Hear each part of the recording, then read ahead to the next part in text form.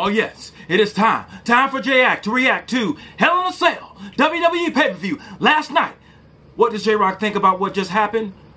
Oh, it's time to get to this. Let's do it. If you smell what J-Rocc is cooking.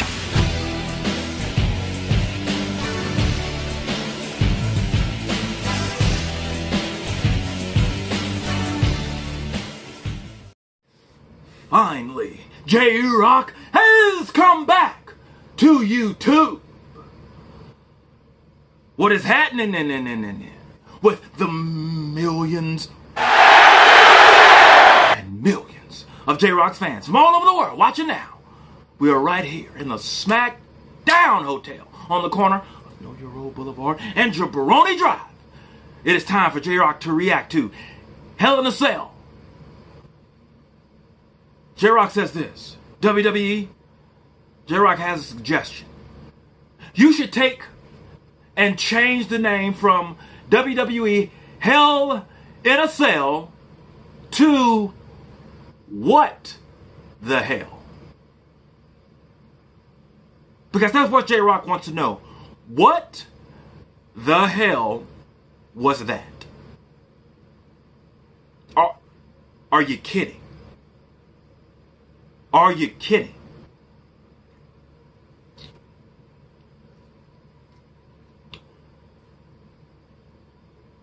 Last night was a prime example of why I don't follow WWE like I used to. Here's what I say when I mean that. It's not that I don't know who's who. It's not that I don't know who's the champion. But when I say I don't follow it like I used to, I don't remember the last time I've actually sat down and watched a full episode of Raw from start to finish. Like, I don't remember the last time I've done that. I couldn't tell you. And up until last Friday night, this past Friday, which was premiere on SmackDown on Fox, that was the first time I've actually sat down and watched maybe longer than 10-15 minutes of a SmackDown. Like, I cannot tell you how long it's been since I've watched a full episode of either. NXT is a different story. NXT is way better than Raw and SmackDown right now.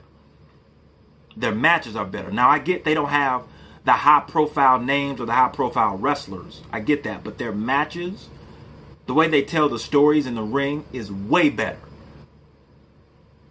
Hell, they could have used some NXT last night. Matter of fact, the best match from last night were two wrestlers who were formerly with NXT. Sasha Banks and Becky Lynch. That was the best match of the whole night. Top to bottom. Sasha Banks and Becky Lynch. The only match that came remotely close to that one was the Tornado match with Roman Reigns, Daniel Bryan, and the Bludgeon Brothers, which I guess they're not called that no more. Luke Harper and Eric Rowan. Like, those are the... That was like...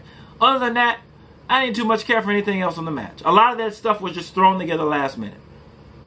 None of that stuff was promoted leading up to the event. It was all about the Fiend Bray Wyatt and Seth Rollins. WWE, you're doing it again, man. You're not learning from the mistakes that you've made. You're not learning from the mistakes that other failed wrestling organizations have made. Primarily WCW. You're not learning from those mistakes. And that is,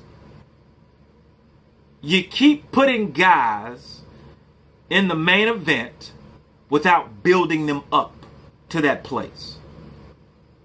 Whatever happened to a guy starting at the bottom, building up a following, becoming an Intercontinental Champ or a Tag Champ, mainly the Intercontinental Champ, because you remember back in the old days when a guy was the Intercontinental Champion, usually he was next in line to become the World Champion, because he had built a following. People could really believe that he worked hard. because the people that you're selling to aren't guys who are CEOs. You're talking to middle class America for the most part, hardworking people who understand the value of earning a dollar. Those are the people that you're talking to. Those are the people you're trying to relate to. And so when you take a guy who's basically had one match, put him in the main event, and you wonder why fans were booing. Let J-Rocc ask this question. Whose bright idea was it to turn a Hell in a Cell into the red light district? Who came up with that bright idea? Rufus. Was that your monkey ass? That was your idea. Man, I ain't had nothing to do with that, cuz. Yeah, it was your idea. That's something like something. You're full-fledged retard. Jabroni. Yeah, you put your brain in a parrot, zing, it'll fly backwards. Man, you. Hey, right back at you, Jabroni. Shut your candy ass up. But J-Rocc, it'll smack down on your monkey ass. Punk. Anyway. Whose bright idea was it to turn the Hell in a Cell into the red light district? Okay, you want to turn the lights off and make it all ominous and red. You've already changed the Hell in a Cell to red. And so now you want to turn the damn match to red. Okay, how about this? How about you make the Hell in a Cell match regular, turn the lights on, and then at some turning point or climactic point in the match, it goes red. Maybe use it to cover up blood. I don't know. But the whole match in red, really? And fans were booing. Oh, I was watching it. I could hear the boos. Because I'm sitting there watching it like, what the hell is this? What are they doing? And for a Hell in a Cell match ended because they said a guy went too far.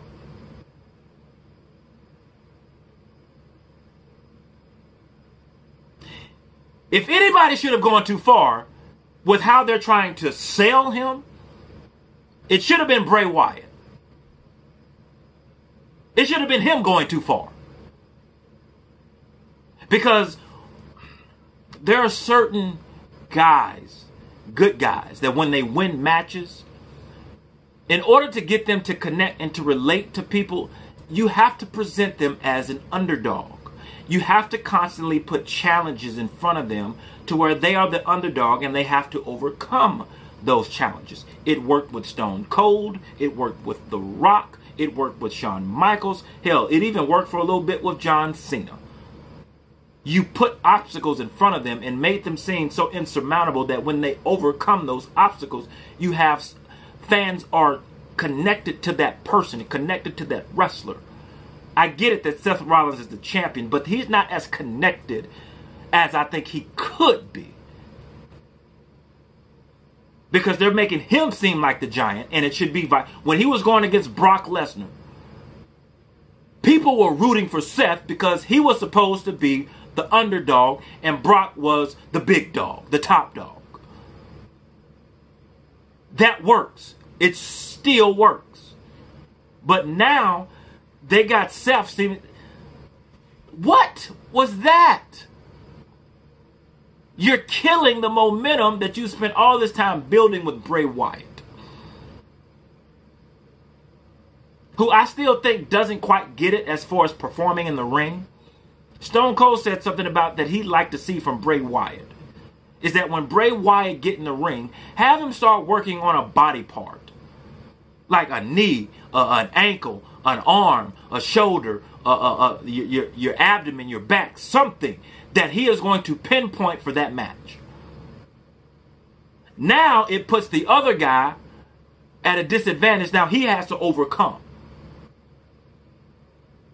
And I get it. They were trying to make Bray Wyatt seem like Jason or Freddy Krueger, like he just won't stay down.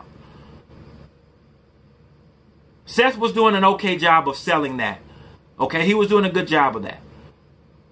Now, Bray Wyatt, the whole idea of him wearing that creepy mask, listen, there were three guys when they debuted, I was a little uncomfortable. Undertaker, Kane, and Bray Wyatt, The Fiend. It was a little uncomfortable. All right? Bray Wyatt, I'll admit, his whole Fiend persona and the way they're doing the lights and that whole, screeching music, that I'll get it. That works. That's working. But now you're killing it, man. You are destroying all that work. Why don't you just build the guy up? Let him keep continuing to grow. I like how you did it at SummerSlam with him and Finn Balor. That was good. And now Finn's over in NXT. I think he'll do fine. I think he'll do great, actually. But now you're killing. Now you put him in the main event. And you have him seem like the sympathetic figure when he's supposed to be the monster, the creep, the maniac, the psycho. He's the one that should have been gone too far, not Seth. Seth is the guy who's supposed to be overcoming and connecting, that fans are feeling sorry for. Oh my God, Seth, are you okay? Now they're doing it for Bray Wyatt, and they're like, oh my God.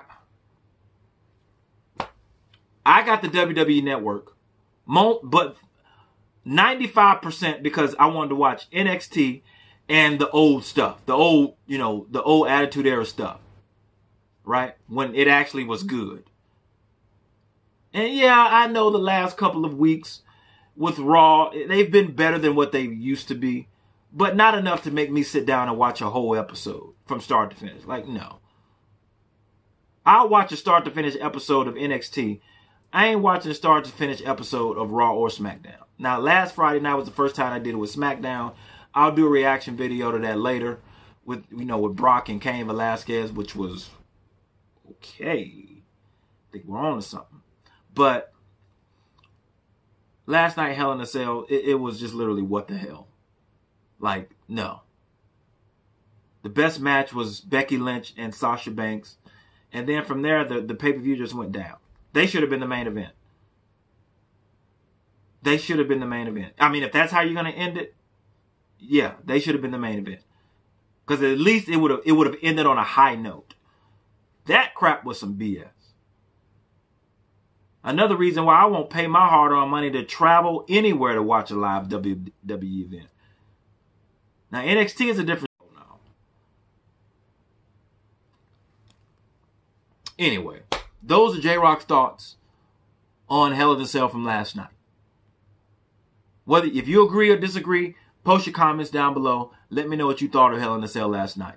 All right? If you appreciated J-Rocc's reaction to this, make sure you hit that like button, you subscribe, and you share. J-Rocc is trying to get to 1 million subscribers, and he cannot do it without you. J-Rocc needs your help. So share this video. Let everybody know J-Rocc is here. And also, make sure you hit that bell so you can be notified that it is time to be electrified. Until next time. If you smell what J-Rocc is cooking.